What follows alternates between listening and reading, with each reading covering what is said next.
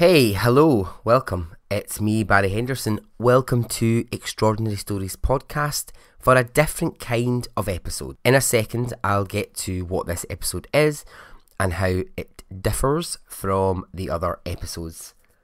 First of all, hello, how are you? Are you good? Are you well? I hope you are, wherever you are in the world.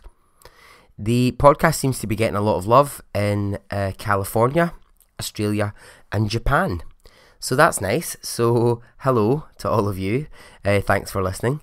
There's a good few UK listeners as well, so hi to anyone who's listening and subscribing to the podcast. Thank you very much. So I want to say hello to, and a shout out really, to the Now That I'm Older podcast. Thank you for your shout out, that was really nice, and the support from #PodernFamily on Twitter.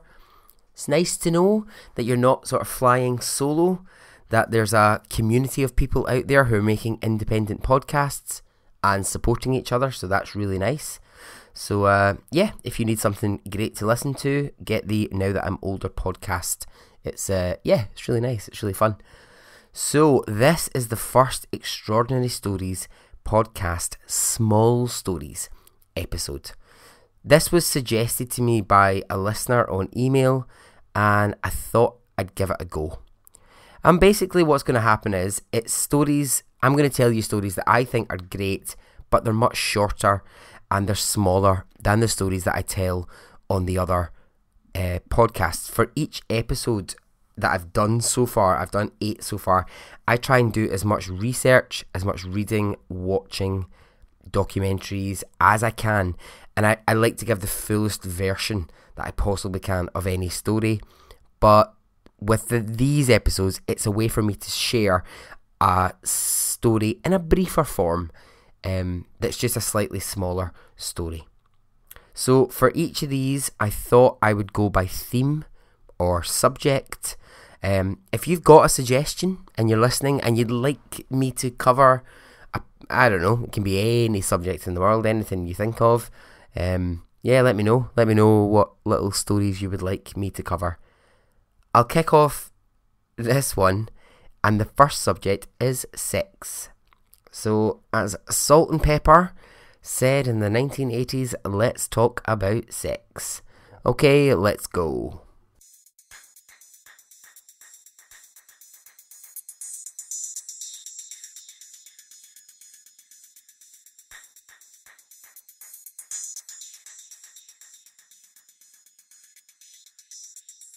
The 4 people you need to know about in this story are Christopher Membreno, the woman. Now, I'm not just calling her the woman. That's how it's reported in the news, because her name has never actually been given, which is a good thing. It's there to protect her. Another person called Jack Doherty, and Manos Economidis. So, how the 3 people who are the woman, Jack Doherty, and Economidis, how they became involved in a threesome isn't very clear. I mean, I guess I'd say maybe a Tinder hookup, maybe another sex act. I don't really know how they all got together, but anyway, so the 3 of those decided to get together and have themselves a threesome. Good for them, fun. Explore your sex side. Doesn't always need to be 2 people in a sex situation. Good. So the story goes like this. In Economidis' house, the 3 of them are having sex, and it's reported that one of the men pulls out a camera and decides he wants to film the sex. Now, the woman's not happy at this, and she says at this point, I want to leave. So that's fine. Jack Doherty drives the woman back to her Staten Island home, leaving Economidis alone. Now, it's believed that what happened next was that the woman contacted her boyfriend. Now, her boyfriend wasn't involved in this threesome. Her boyfriend was somewhere else. She calls him and she says that she's been raped. Her boyfriend was Christopher Membreno. Now, the next weird bit of the story is that Economidis' girlfriend, she wasn't involved in the sex either. She's somewhere else entirely. She receives an Instagram message that says, your boyfriend fucked up and it will be taken care of.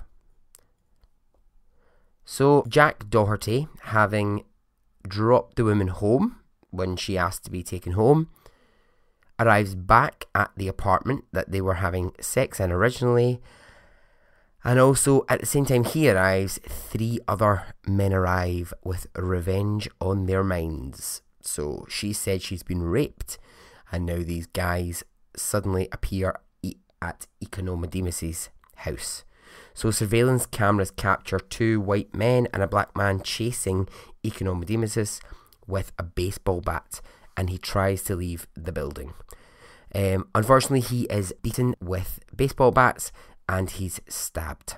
So bleeding from his wounds, he staggers out of his apartment and he knocks on the door of a neighbour, Joy Laguara. He collapses, leaving bloody handprints all over her door and inside her hallway. She says he was gushing blood everywhere. She says, "I saw the blood. I got him onto my couch and the blood was everywhere. That's when I told him, God, honey, you are bleeding and you need help now." Economedemus replied, "They stabbed me twice, they stabbed me." He then said, "They hit me in the head with a bat." Now, Economedemus asked the neighbour not to call 911, but she decided that this was probably a good thing to do. He was asking her, "Please don't call 911, I'll be fine." And she knew he wasn't fine at this point. Well, of course not, he was fucking stabbed and his fucking body was beaten up with baseball bats. The last words he said to her were, "I am so sorry." What a horrible experience for her. Like, I lived in blocks of flats for years and years and years, and sometimes you know your neighbours, sometimes you don't know your neighbours. You know, sometimes you just pass them. It's hello, oh, good morning, oh, hiya, whatever. But yeah, I've had a few weird experiences happen living in flats. Certainly never had the experience where someone has come to my door having been stabbed and hit with baseball bats. That's a whole other fucking level. So eventually she did call 911, but Economedemus died at New York Methodist Hospital in Brooklyn at 4:33 a.m. Residents in the building had to hop over a blood-stained rug that was in the hallway. So, Jack Doherty, now he's the guy that drove the woman home when she said she wanted to go, said, "I didn't do enough, I didn't save him. I feel so guilty, and I don't know why. I did try, he's just a baby." Economedemus had a girlfriend, and she arrived at the crime scene not long after the killing and said, "Oh my God, no, my baby, it can't be fucking real." New York police arrested Christopher Membrino, who is 24 years old. So he has been arrested and is charged with the murder of Manos Ecodemus. So lots of people involved in this story had partners outside of this threesome. I don't know. I think I said earlier on, could have been a Tinder thing, could have been just another sex app. Possibly they knew each other, possibly they wanted to, I don't know, maybe they're part of a network of people who just like to fuck about, like to, mix up, change up their sexual situations. No judging. I think that's absolutely fine if that's how you want to do it. My ideas on sex are pretty liberal, so yeah, if that's your thing, go for it. It is a fucking tragic story. However, it's absolutely tragic that this guy has died really young and just, wanted a threesome one night and fucking ended up dead the next morning. So I hate the tone that this gets reported in. I've watched loads of wee news clips about it. It really does my head in, this whole idea like, oh, it's a real sexual deviant thing. It's really taboo to want a threesome. It really isn't. Your sex life is your own. If you want a threesome, fucking do it. Do you know what I mean? Shag whoever you want. Like, there's no, there just shouldn't be judgment. It's terrible that someone has died as a result of this, but fuck, don't, just don't report it in a tone that's like they were sleazy or they were like deviant or devious. They weren't. They were just fucking having sex and something went wrong. Okay, so the next couple, they're really short little stories, but I thought they were interesting.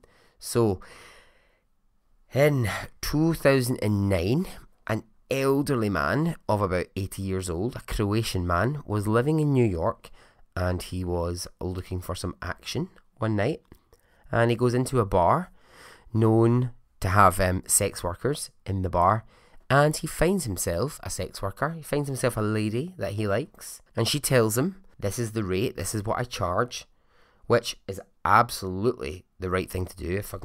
I think sex workers absolutely have to just say, this is my rate, and if you want me, this is what you will pay. But this guy was not happy with the prices. He did not like what he was being offered, and so he bargained and he bargained and he bargained with her, and eventually he got down to just $6.50 for a blowjob.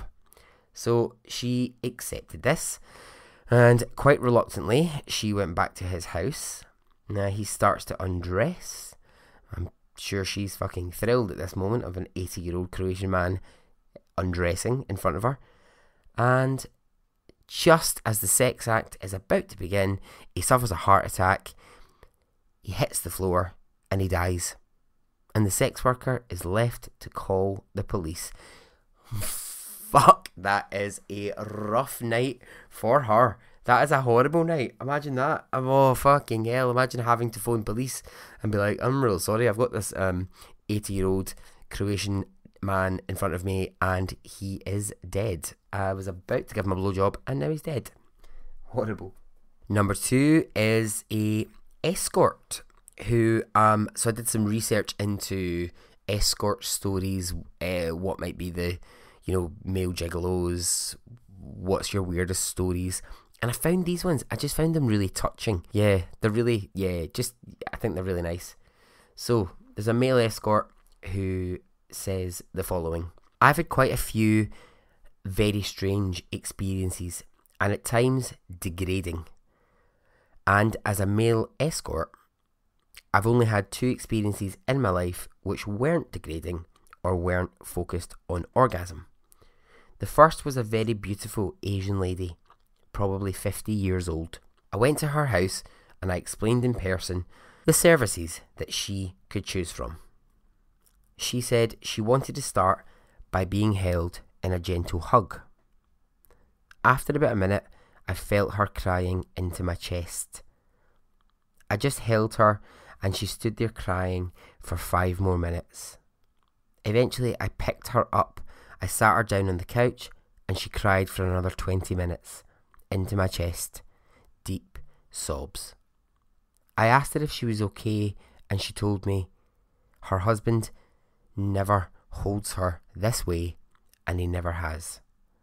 So I squeezed her a bit tighter, and we sat there until the time was up. 45 minutes is what she'd paid for, and she'd cried for the whole of that time. I think there's something so moving about that. I think there's something so lovely about that. I think there's a it's not coming back to me now, but I feel like there's a fact about human contact or something, isn't there? Like, as a human being, you need a certain level or a certain amount of physical contact in your life. Yeah, there's something in that area. I know it's to do with like receptors in your brain and all those things, and what actual contact with another human being does to your system. I think it's healthy. I think it has a massive effect on you. He also says the second story, which it's kind of similar. Well, it's a bit different, but yeah, I really like this. He's hired by a woman in her mid-30s, and all that she wants is to slow dance. This woman has never been asked to slow dance by anyone in her life, and so for 90 minutes they just slow dance. He says it was pretty amazing, to be honest. He then says both of these were strange, but even more than that, they were truly intimate. Most of what I do feels like masturbation with another person. It's very impersonal. I've now pretty much focused the work I do on trying to have some kind of intimate connection. Lovely. I think if you can connect with a human being, do it. I think if you have the fucking opportunity to get close to someone, get physical, connect with them. Okay, number 3, and the final story here. Number 3 is the story of Joanne Kitchen. Now, Joanne Kitchen is living with her boyfriend of many, many years called Gary Higgs. So Joanne and Gary, they're fucking in their living room, and Joanne screams, "Harder, harder, Chris, harder." However, her boyfriend, as I just mentioned, was called Greg. So, not happy, Greg, at hearing her say, "Harder, harder, Chris, harder." He gets up fast, he goes to the kitchen, he grabs a large knife, and he stabs her twice. However, she doesn't die from the stab wound, so what he does is, horrific, he takes the phone cord, the cord on the phone, and he wraps it around her throat until she's dead. He's now in prison for life. I mean, that is a fucking nightmare situation. That's an absolute nightmare. There's one of two things there. Either he's just really infuriated by the thought that his girlfriend was fucking someone else, or is there possibly a history of problems between them? Is there something wrong mental health wise with him, with her? I don't know. I mean, I'm speculating here. I'm just guessing. Yeah, fuck's sake. So there you go. So there's the first Small Stories episode focusing on sex. So if you have an idea for the next Small Stories theme or subject, can be anything and everything. If you want to get in touch with me, you can. On Twitter, it's @ExtraStoriesPod. If you want to get in touch on Instagram or Facebook, it's Extraordinary Stories Podcast. If you want to email me, it's extraordinarystoriespodcast@gmail.com. Okay, so hopefully in the next few days I'll have the next fuller, more extended episode up. I'm currently just researching a story at the moment. I just want to get it right. Just want to make sure I'm telling it correctly. But yeah, this has been a lot of fun to do these wee mini ones. So thanks very much for listening. And as I always say, if you have a great story, if you know an extraordinary story, let me know. Okay, goodbye.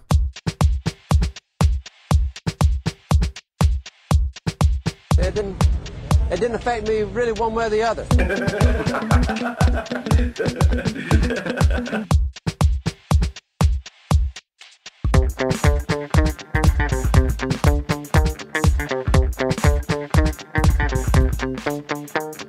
I would imagine from the look on his face,